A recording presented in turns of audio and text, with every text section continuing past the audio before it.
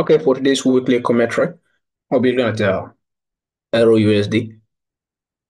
And before we look at EURUSD from US dollar, the bar chart, we saw how we have commercials right here. They are buying from this very candle. They start showing their leg that they are buying. So it gives you kind of like an indicator, or I would say a leading indicator of the buyers. So right here, we have an increase of the buyers. So it's also an indicator right here. So right here also increase, which is this last push right here. But at this level, there's no increase, neither a decrease. So this means we can, this our market can likely do, and this time the market can go into consolidation and here, or we have a little retracement, then push and this. That's why. So which can give us idea of what we expect on Euro USD. Since that is what we can expect on EURUSD, we have major structure range right here.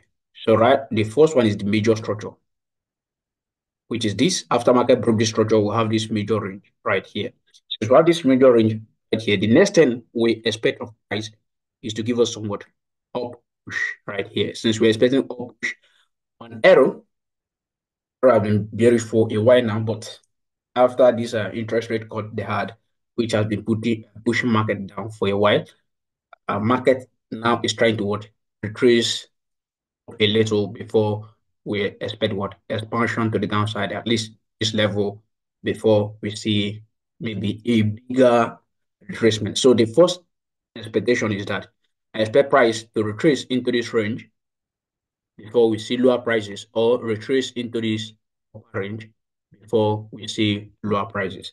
So that means for this week, I'm expecting things either short-term consolidation or a short-term uptrend and a downtrend that is into this level, then push down, or we have a clear uptrend into this level. So this is my first expectation on this. Uh, since we have already discussed US dollar on the bar chart, which is my expectation, I'm expecting market to retrace either into this infrastructure range right here, into this imbalance right here, this below imbalance right here before we see upper price, or we can trade a little bit lower into this level before we see higher prices. On Geo,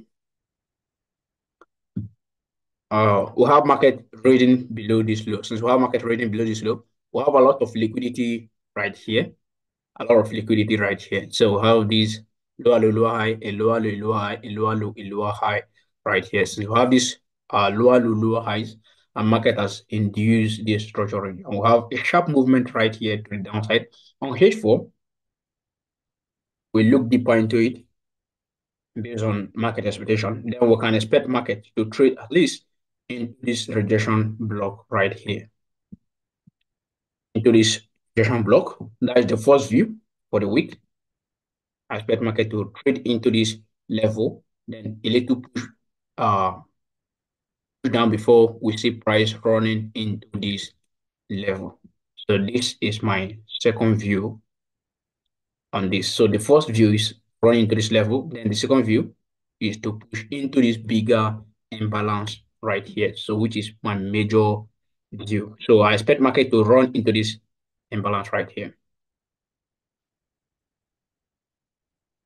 So we'll have other pair like AUD, New Zealand USD. Since we have this New Zealand USD, I marked this area earlier on, so where price can trade into.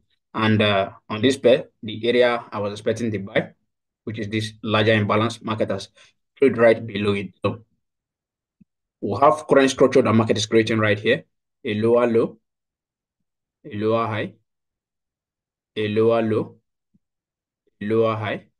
So this still remain our current structure range on page 4 until market is ready to what? Induce liquidity. So if market is ready to induce liquidity, where will we expect price to trade into? The next level we will expect price to trade into will be this upper level, or this major imbalance right here. So which is this particular level. So based on this time frame, this is the current structure market is creating, higher high, lower low, lower high, lower low, a lower high, lower low, a lower high. So we have a lower low right here. So and before we become bullish, so I need market to break this high first before I become bullish on this pair.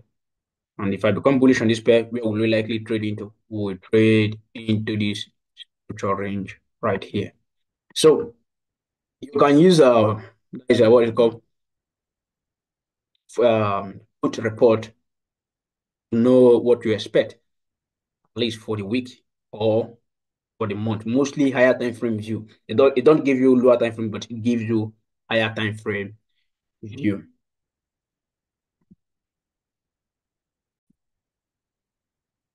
So that means we expect market to run into this level. So if market break this, I will expect market to run into this level. And another area is this. This imbalance was not filled earlier on. So we have two POIs right here. First, this area. Second, this major imbalance right here. So this is my view on New Zealand USD. On AUD, currently market is bullish right here. It has traded into this major structure range right here. Since market has already traded into this major structure range, and we have gotten a short-term break of structure. So the next thing we expect of market is, at least if possible, we can have inducement of this high for market to trade into this imbalance level right here. So this is my next expectation of price. I expect market to trade. The first thing is, what if we have a bearish retracement right here into this level, then we can see higher level for some down push or get to this level before down push. So these are my major view on this for the week. On USD CAD, from our overall outlook or chart of the week from last week, we saw how price pushed, how Canadian dollar was able to push price down here into this major structure range. But market now has failed price below this structure low, because this is our major structure low. Consider it as what a break of structure. Since market has failed to break this low, the next expectation of price is that if we see price go a bit lower into this level, we can now expect at least price to drop deeper into this range before we see higher prices. Until then, currently, we are still bullish on this pair. So we can see a little bit higher movement into this level before we see lower price. So you can have this area as your POI. The rejection candle of it, that is the wick of the candle or the resistance level. You can mark out the resistance level right here. All right, so that is all for this week. And these are the major pairs I'm monitoring for this upcoming week. So good luck, good trading.